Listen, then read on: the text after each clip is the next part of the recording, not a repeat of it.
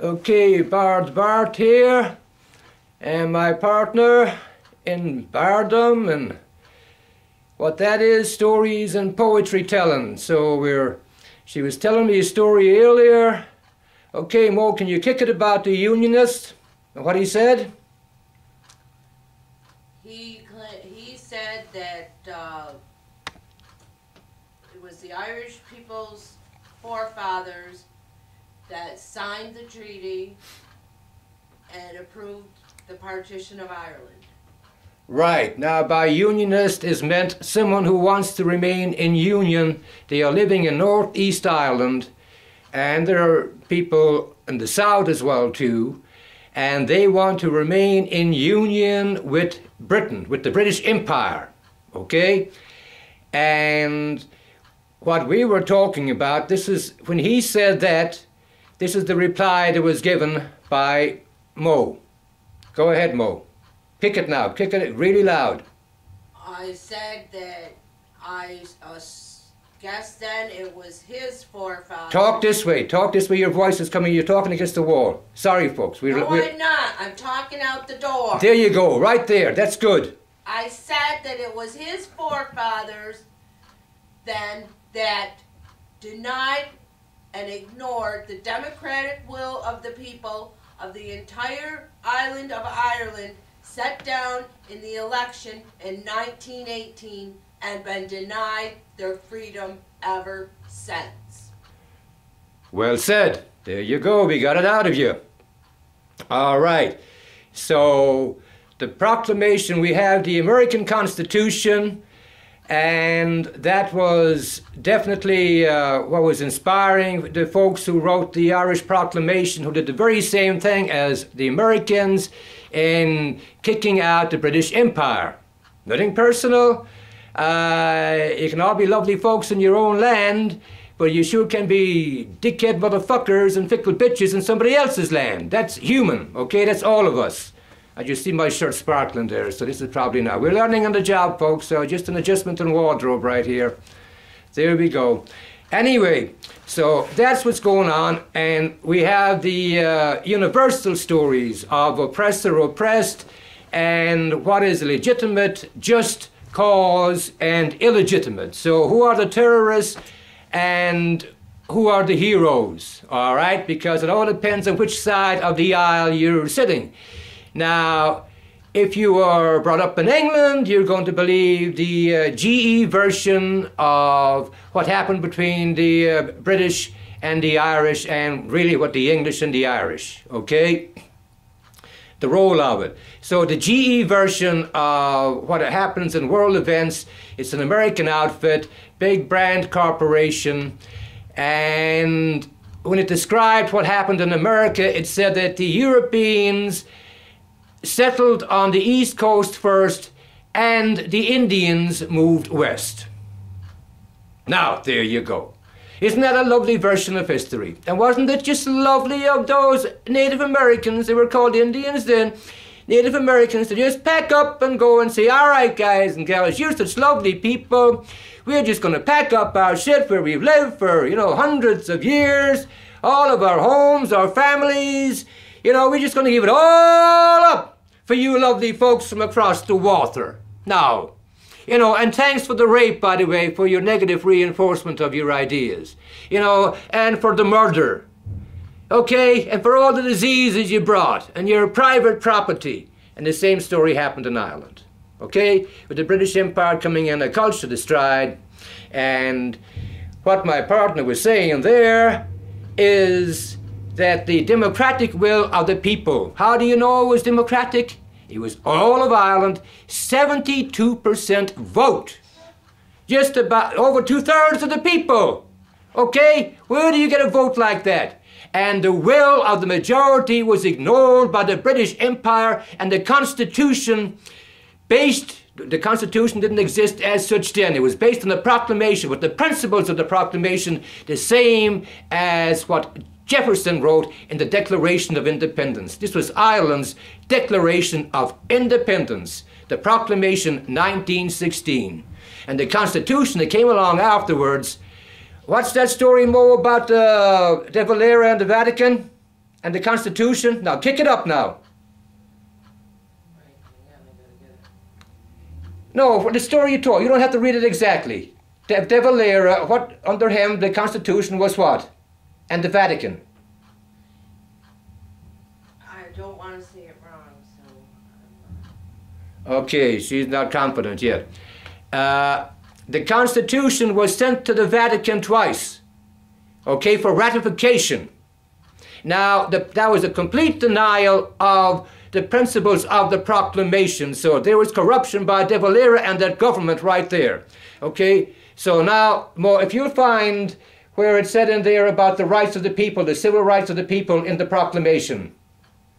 Because that's what we need to show in black and white. And kick it when you get it, Mo. I don't know what you mean by the civil rights of the people. It's about the last, second to last paragraph in the Proclamation. When it's talking about the rights of all the people of Ireland and the rights of the minority to be respected by the majority. It had that principle. Okay. You got it. Now kick it. Irish Republic is entitled to and hereby claims the allegiance of every Irish man and Irish woman. The Republic guarantees religious and civil liberty, equal rights and equal opportunities to all its citizens, and declares its resolve to pursue the happiness and prosperity of the whole nation and all of its parts, cherishing all the children of the nation equally, and oblivious of the differences carefully fostered by an alien government, which have divided a minority from the majority in the past. There we go. Proclamation 1916, the Easter Rising. Yeats wrote a poem about that, okay? And now what we have, those are the principles being ignored, north and south. But slowly but surely, they're beginning to eke out. And that's what's happening here. And we're going on the record. And for any people to stand up like Americans did, and it happened in time later with the Irish, they had been fighting like every country who was oppressed. The Native Americans picked up bows and arrows. That's all they had. They still stood up for their rights. And of course, they were totally outnumbered. We know the story, the sad, sorry-ass story. Okay? And there's a whole lot of wisdom that came out of some of those folks who were conquered that is so apropos for what is going on today for this culture. We're talking about rebuilding, restoring, and reclaiming America, including our language, not the king and queen's motherfucking English, which ignorant folks think is a civilized language of the refined, educated folks. Thank you. We'll pass. All right? Now, there's history straight. In strong language, no cursing, no swearing, okay, in a rhythm of American language coming out of the people who were oppressed. Who's that? That's old Paddy, Biddy, Nigger, Kike, Redskin, Wetback, Coolie, Wop. Wop, without papers, all of those groups. Well, we're the ones speaking, coming up with our poetry. And we're going to reclaim the university system that has been stolen from the children, where you can't go now unless you have so much power and so much wealth. We have a landlord, landlady, capitalistic, idolatrous, golden calf capitalism.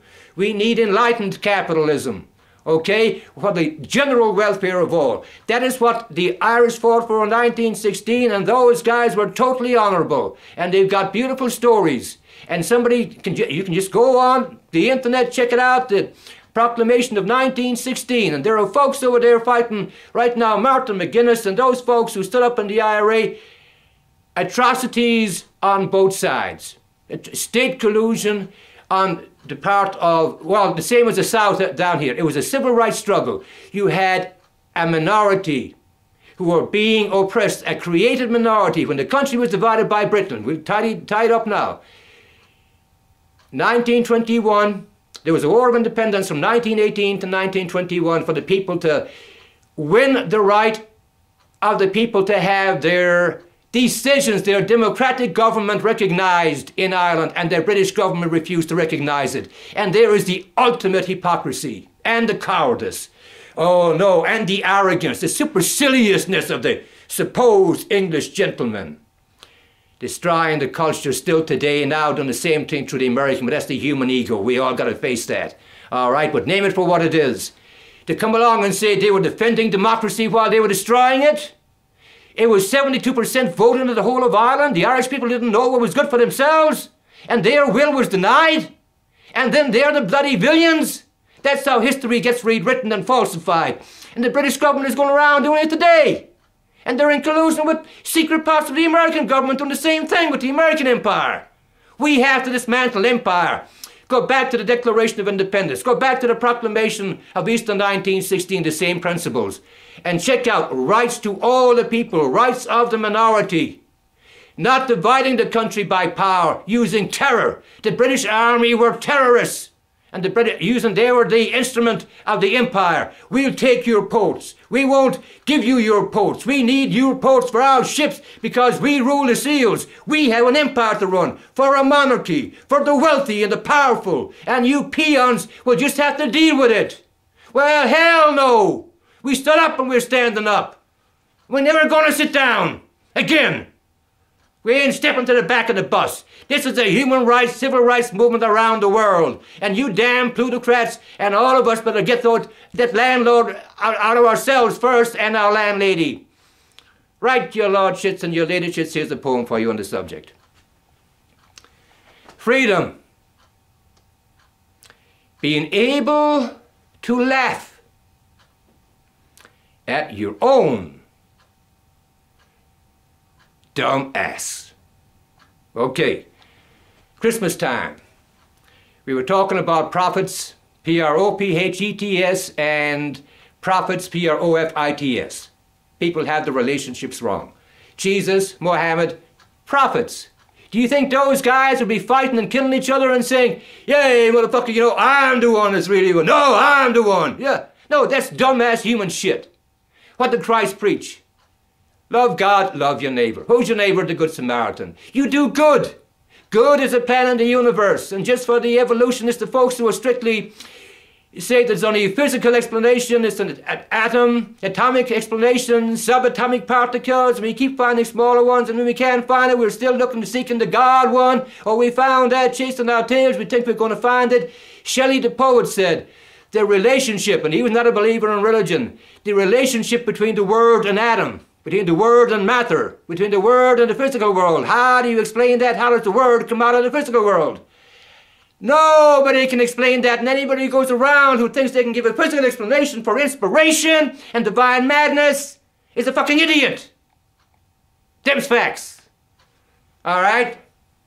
One just passed down, Christopher Hickens. He was a savior to all the folks who had to be saved from the saviors, from prophets. Okay, that was a false prophet. But God rest his soul. But he was in for one hell of a shock. Whatever reality he's in right now, he's got to deal with his bullshit. We all got to. Journey of life. Okay? Ancient wisdom. Pouring out freedom for all the people, like it was said in that proclamation. Cherishing the freedom of all its children, regardless of differences.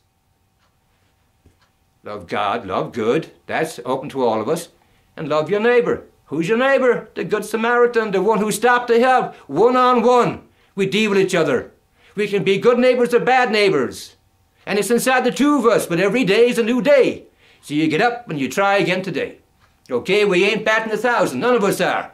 All right, folks in the divine realm, that's fine. But for us mortals down here, if we're batting in the 300s, we're doing mighty good. Okay, but most folks go around with a speck and beam mentality. Oh, so busy taking the speck out of somebody's eye they can't see because of the beam of their own. Counting misses instead of hits. 0.666. Okay, now, so we got the connection.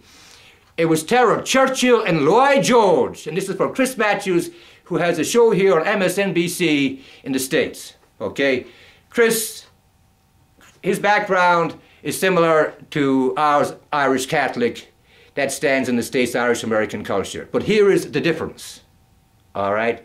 Chris believes he comes from the British Isles. Ain't no such place, motherfucker. How are things in the colonies, Chris? That's how ignorant you are on the subject. And while we're on it, nah, we didn't have to vote for Gore against Bush. Okay, it's a democracy, and if people made a choice and you think it was a bad choice, that is their right. But you were wrong. There were so many other factors contributing to Gore's defeat, including his own dumbass. First and foremost, he didn't win the state of Kentucky.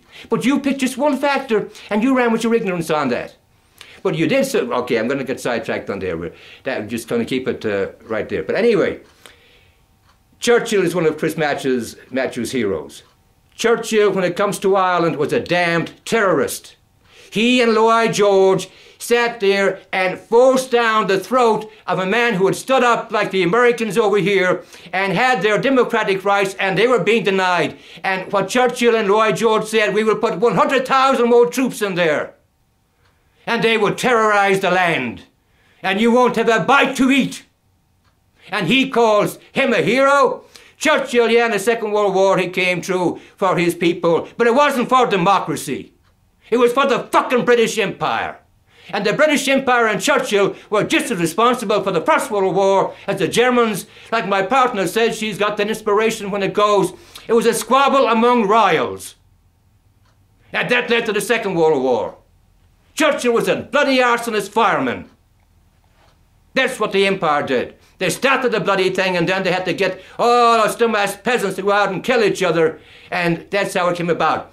But for the record, a constitutionally democratic republic, constitution in the sense of the framework, it hadn't emerged in Ireland yet, but the principles of the proclamation were there, like the Declaration of Independence here.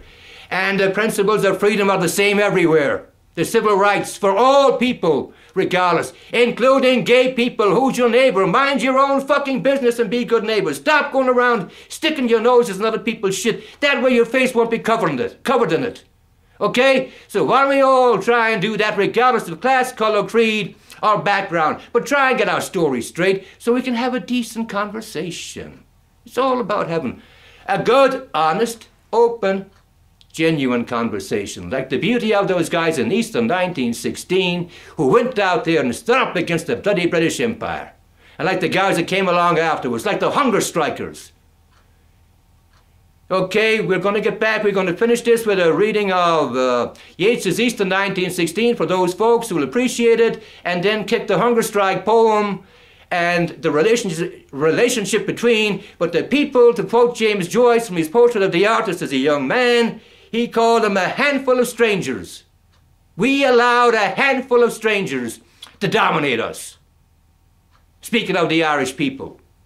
And he called that mentality and the people who had that mentality clodhoppers. Well, I've got other language for them, and you've heard it already. Same idea. So here we are, kicking it. Poetry, stories. All right. Leave with a story. We'll pick that up later. Running out of steam right now. Bard Bart from bardbart.com. Out. And peace.